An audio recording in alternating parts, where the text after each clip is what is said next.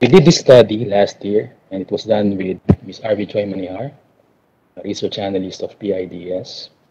So it's been a year since we have started working on this, but still, I think we need to cover more grounds. So probably this is an evolving work, and we'll be doing more of the same in the coming years. So let's go to the next slide.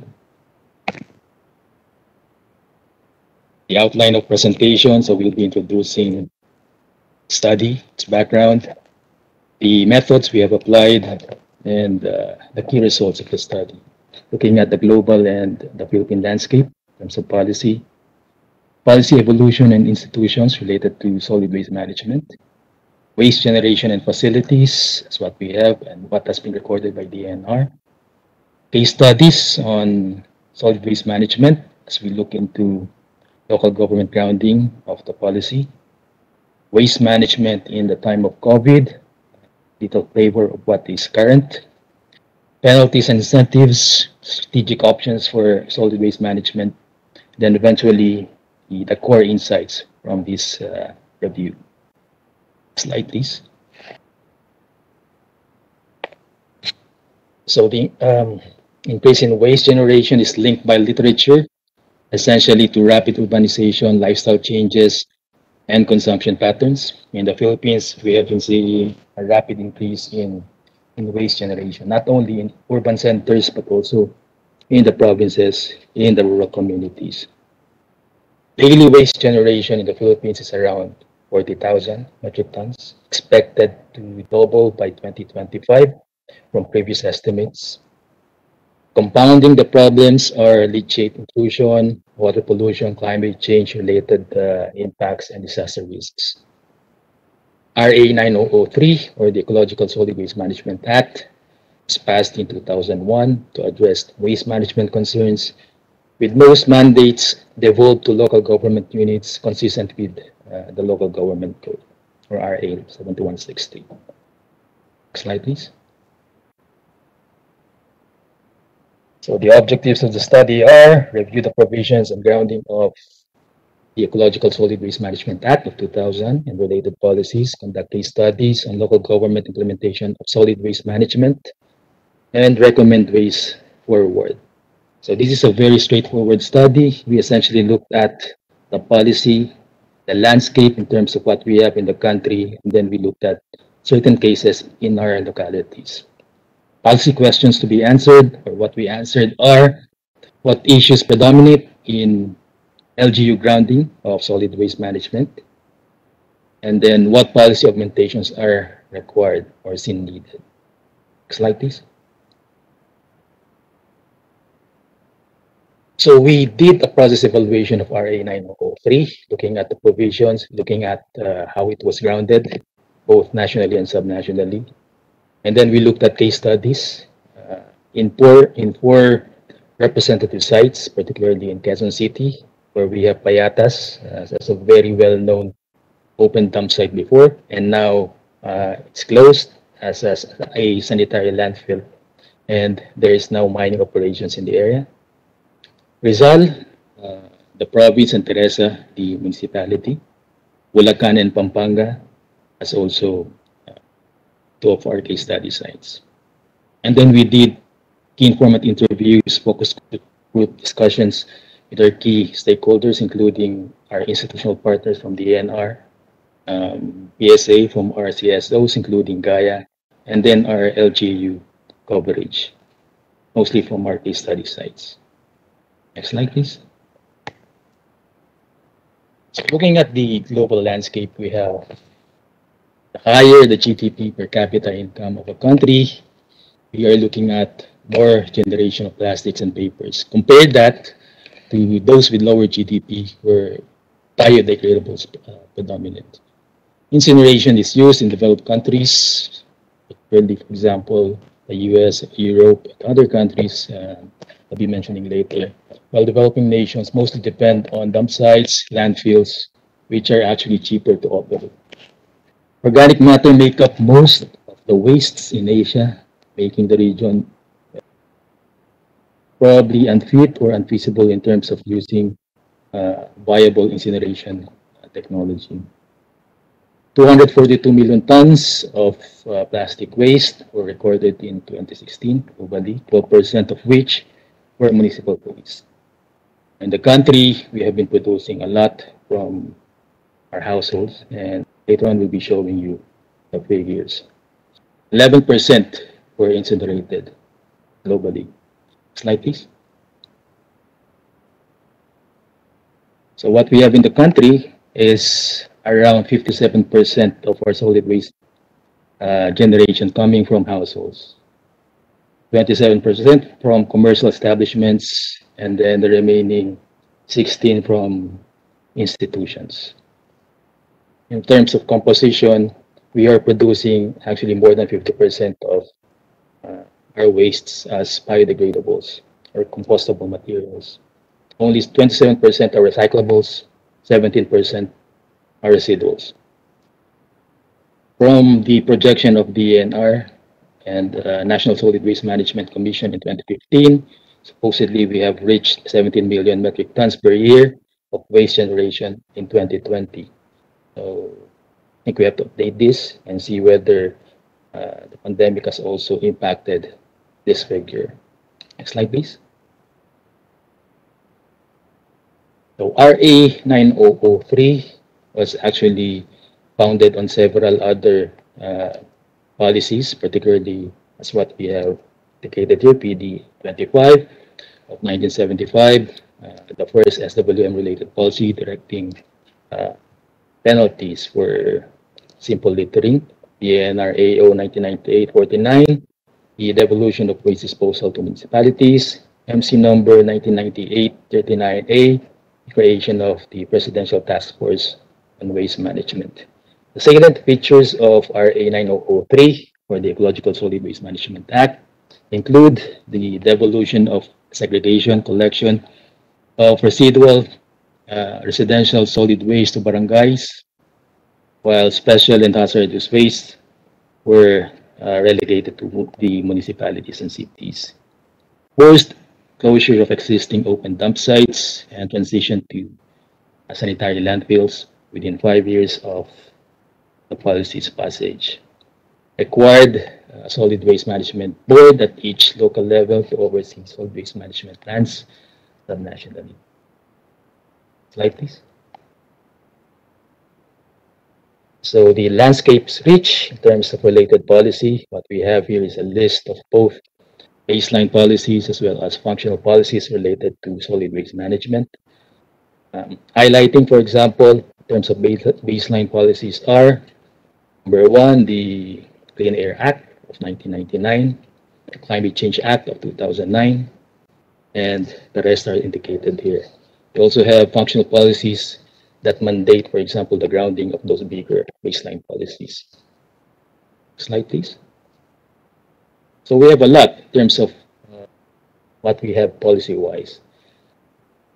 The essence of such really is the institutional grounding, and later on in the discussions we'll be looking more at how to augment such. So RA 9003 looks into capacity augmentation, institutional mechanisms, SWM planning subnationally, materials recovery facility establishments within barangays, controlled dump sites from open dump sites, as well as the transition to sanitary landfills, supposedly 5 years after the passing of the law. Post sanitary landfill operations, R&D, environment cooperatives and associations in terms of them also cooperating and complementing efforts. So those are to address, for example, what we have to your left, which are what we have in terms of pollution, groundwater surface, coastal issues related to solid waste proliferation and operations of open dump sites. Direct exposure of human population near or within dump sites, and of course the release of methane gas, greenhouse gases, air pollution, also related to what we have in terms of our concerns on climate change. Slide, please. In terms of hierarchy in our solid waste management options, what we want really are waste avoidance, reduction, reuse, and recycling over the actual safe disposal. So we're looking at interventions at the level of the households, the barangays, before eventually we dispose the residual solid wastes. Slide, please.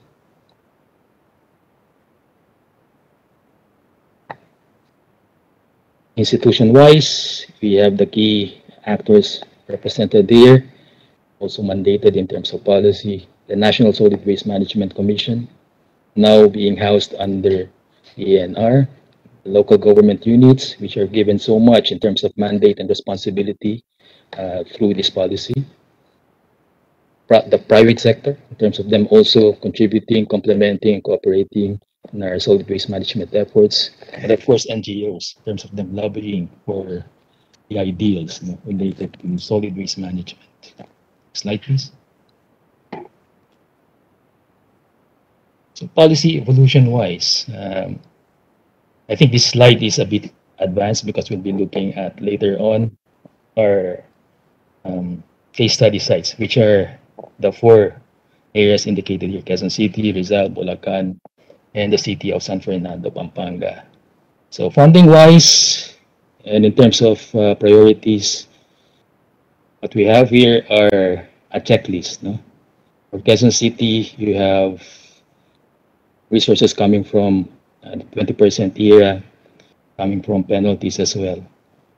In Rizal, you have a lot in terms of sources, which include also the 20% local development fund, general fund, permitting fees, products, as well as contributions from external bodies. In San Fernando, I think it's quite ideal that they are also linking with organizations outside government. That includes CSOs. Slide, please. Okay. So what we have here really is quite interesting. So you have the top 10 waste contributors based on the waste assessment and brand audit conducted by Gaia, the Global Alliance in Incineration Alternatives. So you can see here the bulk, the biggest number, the biggest percentage really comes from plastic labo, and the rest are branded plastics. So plastic labo, you have that, for example, the transparent plastics that are very widely used. So they comprise around 27% of the total plastics that we have. And then around 54% are from branded plastics. So this is very much related to institutions as our partner in terms of solid waste management and eventually cutting down such residuals that we have to dump in our landfills. Next slide, please. Waste generation and facilities. What we have here are 57% residential, 27% commercial, 4% institutional, 4% industrial in 2013. Now, in 2018, the waste assessment and brand audit conducted by Gaia presented around 61% compostable, 14% recyclable, 13% residuals, which means that we have more biodegradables now and a similar amount of residuals in the end that we have to dump in our landfills. Slide, please. So waste generation in terms of our key areas of study, location-wise, Quezon City, Rizal, Bulacan, what you have here are indicative numbers in terms of what they have locally. So each locality has its own character in terms of generated waste as well as how they treat such or manage such. Slide, please.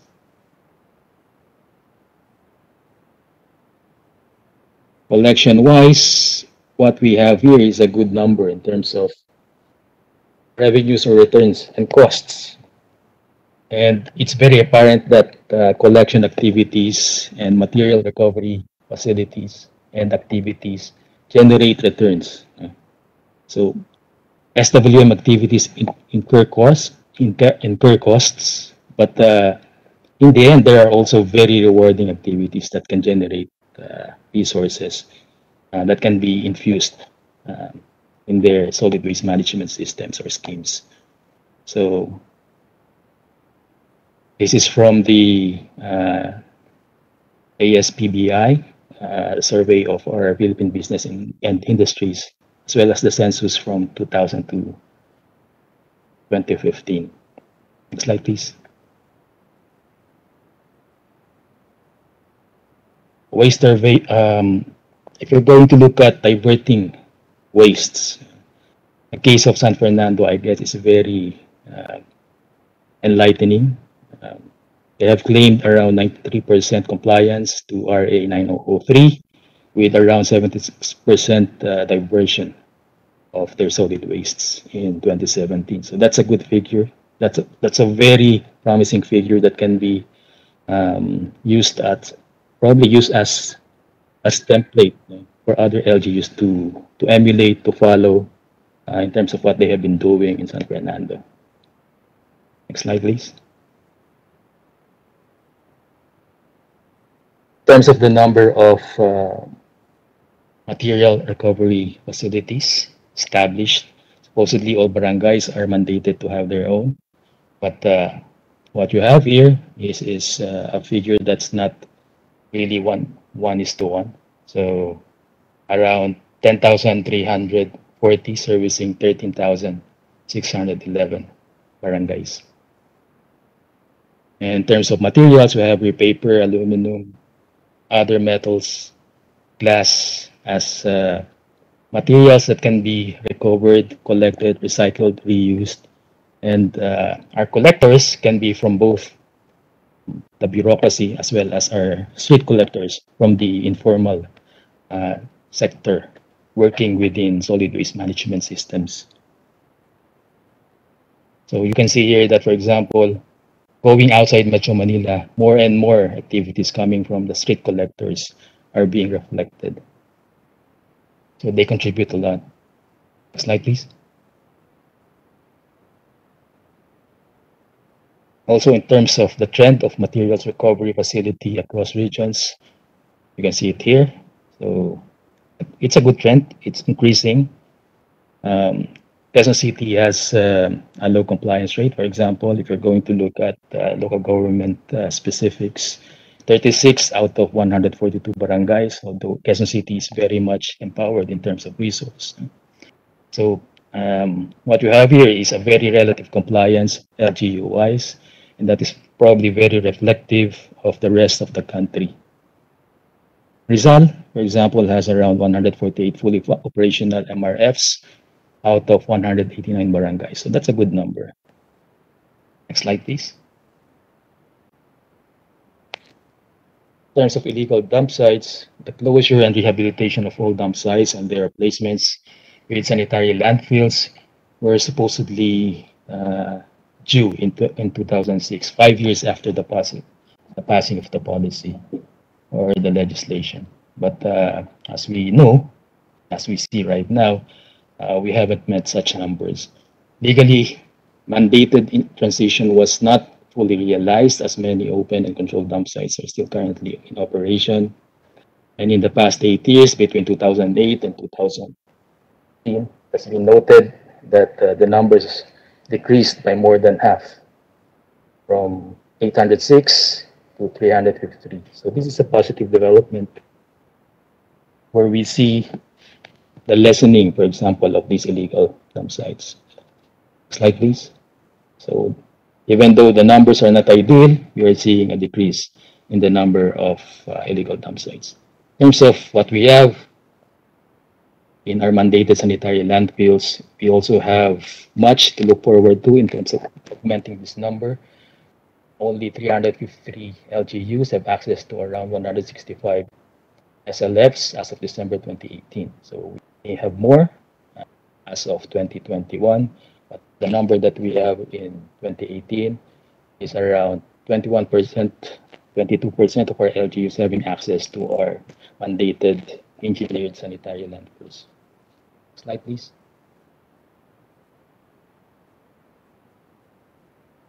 Focusing on our case study sites, Quezon City, Rizal, Pampanga, and Bulacan. We'll just be going through the slides very quickly because we only have 30 minutes to present everything. I've just picked highlights from our study. Quezon City, Rizal, Pampanga, and Bulacan. Why did we choose such localities? Quezon City is probably a very good example of a transition process from having a very well-known open dump site in Payatas to what we have now, which is a closed sanitary landfill, well managed, and now it's being mined post closure. In terms of what we have in Rizal, we are looking at a clustering of LGUs, and Rizal actually servicing nearby localities in terms of what they have in sanitary landfills.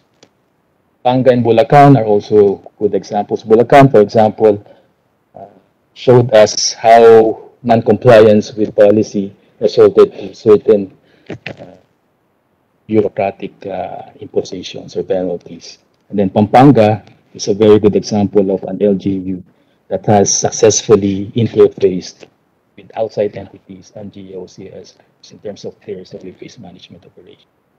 Slide, please. So this essentially presents my initial introduction to the case study sites. I think it's worth noting that Payatas right now is being used in terms of energy generation. Its biogas is being tapped by a private entity, and now they are viably producing energy from a closed sanitary landfill. And that's coming from what you have in the 80s and 90s, which is a very uh, bad case of an open dump site. Next slide, please.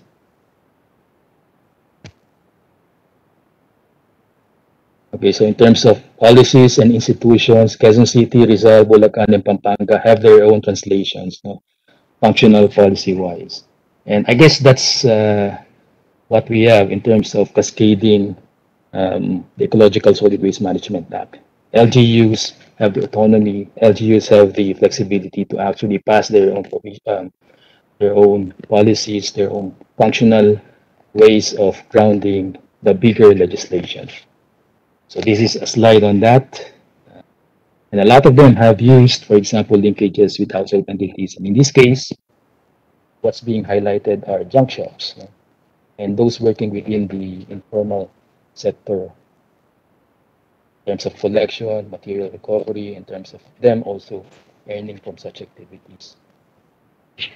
Slide, please. Material collection, segregation, processing.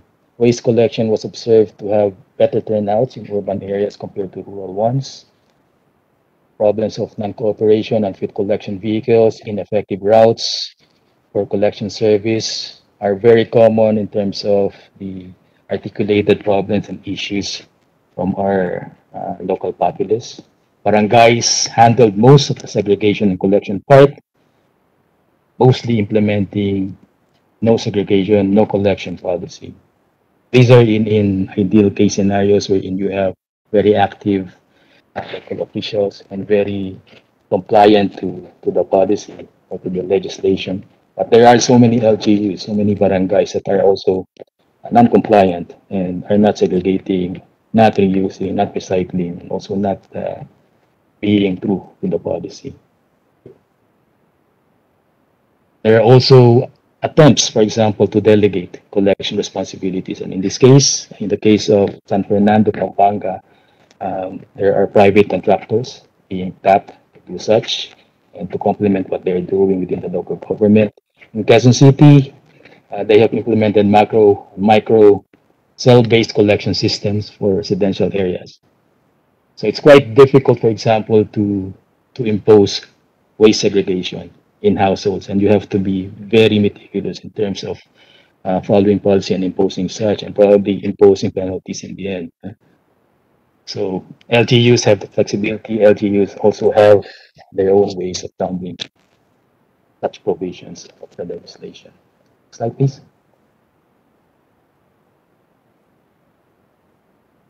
So the informal economy bridged the gaps, no, that we have in terms of the local solid waste management landscape. In this case, junk shops are serving as pseudo material recovery facilities for those barangays without such. Although ideally, you have barangays with MRFs, but in reality, some of them are in clusters, no, with a single MRF servicing several barangays. But in some areas, they have actually made use of pseudo MRFs. In this case, the use of junk shops, the use of informal economy actors, no, in bridging such shortcomings.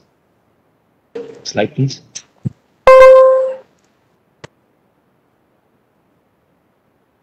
Processing, you have here an example of what you have in terms of byproducts from the solid waste management system. This one is from Teresa Rizal, where they have a very good linkage with the market and the product of their solid waste management activity, contributing to, for example, in this case, a cement factory and the creation of byproducts that can be marketed. Next slide, please. So again, I'll be going through everything very quickly as my time is running out. Waste volume disposed um, and the tipping expenses of Pampanga. So it's not only them, the LGUs or the localities generating wastes, it's also them spending such huge amounts, to dispose of those solid wastes. And in Pampanga, you can see here, just looking at, for example, 2 years, in this case, 2017 and 2018, the city of San Fernando actually jumped so much, in terms of waste generated, in terms of the amount of tipping expenses that they paid for in disposing such solid waste residuals. Slide, please. So, looking at what we have in terms of COVID-19, spike in hazardous wastes production is very evident. So you have a lot of biomedical wastes, not only coming from hospitals, but also coming from households. ADB projected Metro Manila would generate around 280 metric tons of healthcare wastes, health-related wastes, biomedical wastes, and that's probably a very conservative figure. Next slide, please. So Rizal, for example, just to highlight a few of our findings, Rizal has the strongest incentive mechanisms, which include quick facilitation of requests, provision of equipment, cash incentives, barangay resilience award, to incentivize our barangay officials. Pampanga's programs were specific to solid waste management, cash dole out to assist construction of MRFs, equipment donations were given to best barangays, highest diversion rate, best MRF, best IEC, and clean and litter-free barangay, just to incentivize the local actors, in terms of them having very good solid waste management programs. Slide, please. Strategic options for solid waste management, you have here just a few. Landfill mining, gas to energy, as what you have in Quezon City. So they have closed their sanitary landfill, and now they have been mining it with Pact Partner. State-of-the-art SWM facility. We have been interfacing, for example, with LGUs even before we did this study, and a lot of them have been voicing out concerns about having no SWM-related facility, or if they have such, having very fragmented systems, related to solid waste management. So a very good attempt probably to better something like this is to come up with state-of-the-art solid waste facilities that are encompassing in terms of coverage from collection to eventual production of marketable byproducts. So you have income generation supporting potentially your local workers coming from the informal sector. Slide, please. Vertical market linkage, again, to have that sustainability in terms of operating your solid waste management, you have to have that linkage with the private sector and the industries. Slide, please. Subnational policy, structural and resource augmentation in terms of the bureaucracy, in terms of community engagement, and as such, you see a lot of challenges. You have indicated here, no capacity building programs, on source reduction, no concrete program, linking recyclables to the market, ex officio ad hoc nature of our commissions, subnationally, the absence of blueprints of implementation, misalignments to development plans within localities or LGUs, absence of teeth, clout in terms of grounding policy and lack of transparency, and limited resources within our LGUs. Slide, please. Shifting views on incineration. Now, this one's a very controversial topic. When you look at incineration, you're looking at something that is supposedly against policy. But the Supreme Court has actually ruled in 2002 that Section 20 of the Clean Air Act really does not totally prohibit the use of incineration. They just have to be compliant with the clean air provisions. They have to have emissions that are non-toxic or at a level that's not toxic. If you're going to look at the global landscape, you have Malaysia, Laos, Indonesia, Vietnam, Singapore, also looking at incineration activities, qualified level. Now, this has been very active in terms of local fora, in terms of local discussions, because there is increasing interest on incineration due to land shortage concerns. Landfills have been found to be less in terms of lifespan. So, for example, Payatas operated only for 7 years before closing, and source reduction strategies have been ineffective. Right, please. So just to run through key insights, RA 9003 failed to fully cascade. The SLF transition, institutional complementation, enforcement, and compliance, I think were very relative in terms of looking at subnational compliance. There is weak regulatory governance and limited subnational resource and infrastructure provisions. Institutionalization of municipal city ANROs are very much needed in terms of them looking at this policy and its grounding.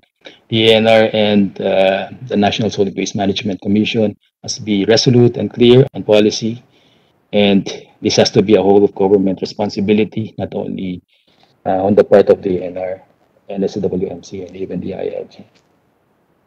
Empowerment at sub-municipal level has to be looked at. Communities are passive. Barangays are heavily dependent on cities and municipal governments. This is very true. You have locals, you have local populations that are really not contributing in terms of local discourse on solid waste management. Not only discourse, but also decision making and even participation in compliance activities. Barangays are also given so much in terms of mandate and responsibility, but they are the least empowered in terms of capacity and resource. So that has to be augmented in some ways. Institutionalization of the informal economy has to be looked at as well, and strengthening of horizontal and vertical linkages from collection to linking with markets and industries. So formalization of the informal workers and settlers, looking at their welfare, and then the eventual industry linkage for income generation activities, making the scheme sustainable. Slide, please. Policy and institutional direction need to be harmonized. The Clean Air and Solid Waste Management Acts are clear, but institutional resistance need to be managed. So, for example, the issues related to incineration and waste to energy initiatives. I think this is a very rich ground for discourse and exchange of ideas, but we have to be compliant with policy. If it's not compliant with policy, then we have number one, you better look at whether the policy is still apt and applicable, or number two, whether we have to look at other options and interventions. Technology options, interventions need to be packaged and institutionalized for easy adaptation within localities. Revisit LGU reliance on policy grounding, LGU full autonomy is not working. So as mentioned earlier, after 2 decades of passing the law, we still have to see a very significant grounding of this policy as manifested by facilities and infrastructure related to solid waste management. Infrastructure investment from both public and private entities, state-of-the-art SWM facility design with vertical linkage to markets for sustainability has to be packaged. So this, I think, is very doable, and the technology designs are there. We just have to package everything and come up with a local version that is applicable to our LGUs.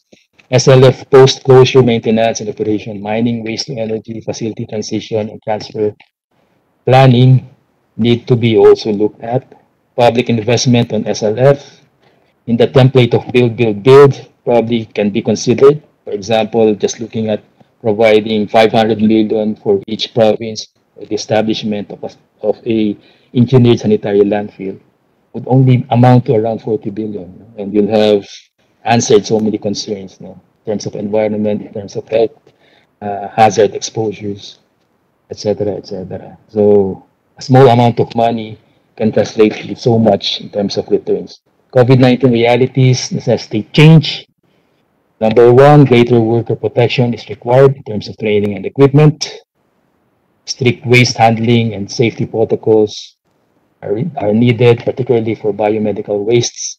Clean air compliant incineration, that's a question for further discourse, and other technology options. Next slide, please. Now, this is the last slide, just highlighting key insights. For example, if in terms of us augmenting institutions, in terms of us augmenting policy, and in terms of the eventual actors. So institution-wise, you're looking at expenditure programming, technology options for SWM, livelihoods and welfare, particularly also for the informal sector. IACs, awareness campaigns are as core programs within communities for them to be more active, for them not to be passive. Policy compliance, policy compliance in terms of institutions, LGU-wise, and in terms of individuals and households. Clusterings, institutional complementation, in terms of grounding, also SWM policy. Municipal city enrolls, in terms of them being part of an augmented bureaucracy nationally. Barangay and community empowerment, as mentioned earlier, they have been given so much in terms of responsibility. It's just right that they are given so much as well in terms of resource and capacity. Enforcement, penalties, and incentives have to be there. Policy-wise, the legal challenge still remains incineration and waste to energy discussions have to be framed up, and they have to be compliant with policy. SLF post-closure management and gas material mining, which is evident, for example, in Quezon City as a very feasible, viable, cooperative platform between both public and private entities. Evolution and oversight functions, public and private investments. I guess this is the last slide. Thank you.